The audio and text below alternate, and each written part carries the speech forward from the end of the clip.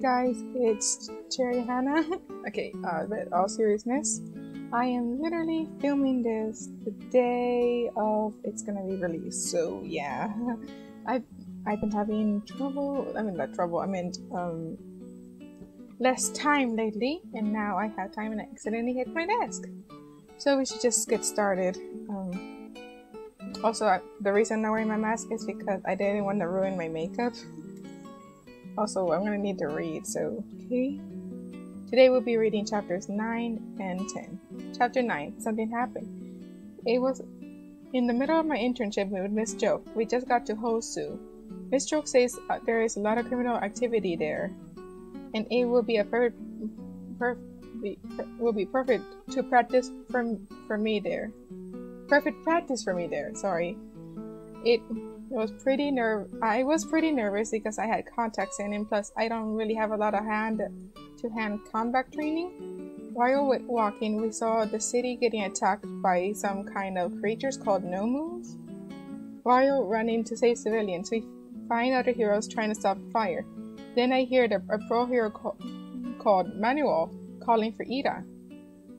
I just remember that Hosu is where Ida's brother was attacked by the hero killer. Junban, can you go look for that student?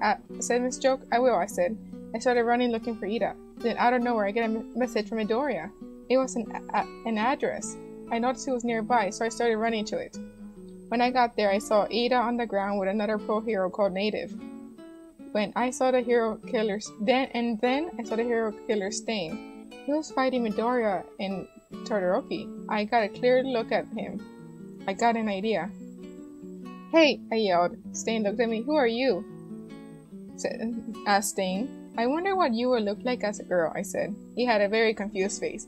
I threw a smoke bomb, and the smoke covers me, and I turned into a female version of him. Midoriya and Todoroki knew I was distracting him, and started attacking him. I transformed back while they were all distracted. They managed to stop him and tie him up. I ran to them to see if anyone is hurt. Luckily, Native wasn't that hurt and was able to carry Midoriya. He got badly injured. An old hero called Gran Torino, that Midoriya is going for his internship, came running to us. I told you to stay on the train, said Gran Torino while kicking him in the head.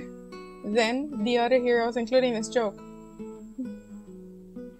Then the other hero came, including Miss Joke. Junban, said Miss Joke. I ran to her. Are you alright? Asked Miss Joke. Yes, I am. Then Miss Joke looked behind me and had a surprised face, just like the other heroes. Is that the hero killer? Asked Miss Joke. Then Todoroki's dad and Dara came running. Then out of nowhere, a Nomu comes out of nowhere and grabs Midoriya. I know that Nomu is injured because the Nomu is bleeding. Then somehow Stain woke up, cut his restraints, and licked the Nomu's blood that had fallen on a hero. And then the Nomu got paralyzed, and he killed the Nomu and saved Midoriya. He saw Endeavor and started talking about how the hero society is bad. Then he tried to move, then he didn't. He got badly injured and made him pass out. The next day, Miss Joke and I decided to see Ida, Midoriya, and Todoroki at the hospital. We stopped by a bakery to bring them something. I was about to go to the room when Miss Joke got the call. I had to take this. You can go ahead without me, said Miss Joke. I saw and went ahead. I got to their room and knocked on the door. Come in, said Midoriya. I came in with the treats. Cherri, said Ida. Hey guys, I'm just here to check on you guys and bring some treats, I said. Thanks, said Midoriya. I put the treats down on the table, then we hear a knock. Miss Joke, Manuel, and Gran Torino came in. But then someone else came in as well. It was the chief of police, Kenji. I can't say his last name correctly. Uncle Wolfie, I said. He looked at me. Cherri, said Uncle Wolfie. Wait, Cherri, the chief of police is your uncle? Asked Ida. Well, not biologically, I answered. Cherri's father was an officer. He was a great man, said Uncle Wolfie.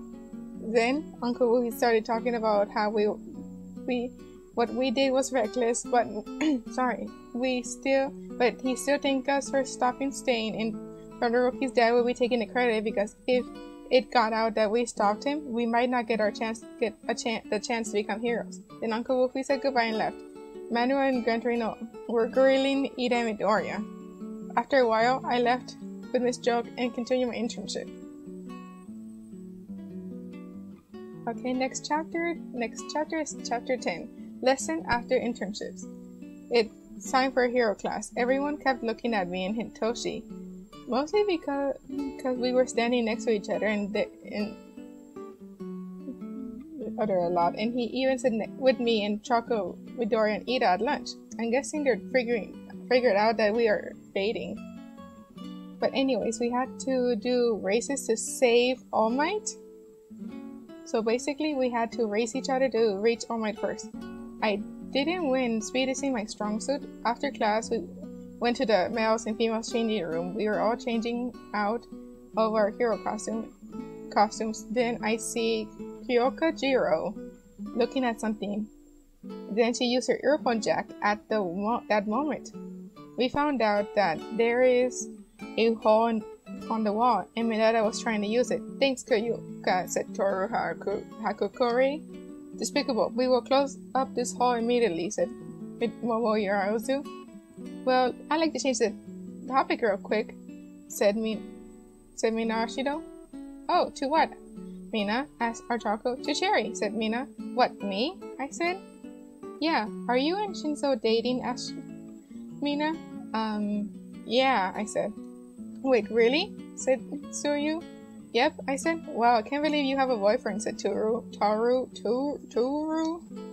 Well, we haven't become boyfriend and girlfriend yet, I said while my face started to heat up. Then we saw the time and quickly finished changing. Then Hitoshi and I left the school. I couldn't stop thinking about how me and Hitoshi are not boyfriend and girlfriend yet. And that is all the reading for today. And I just realized this is on and I don't need that on.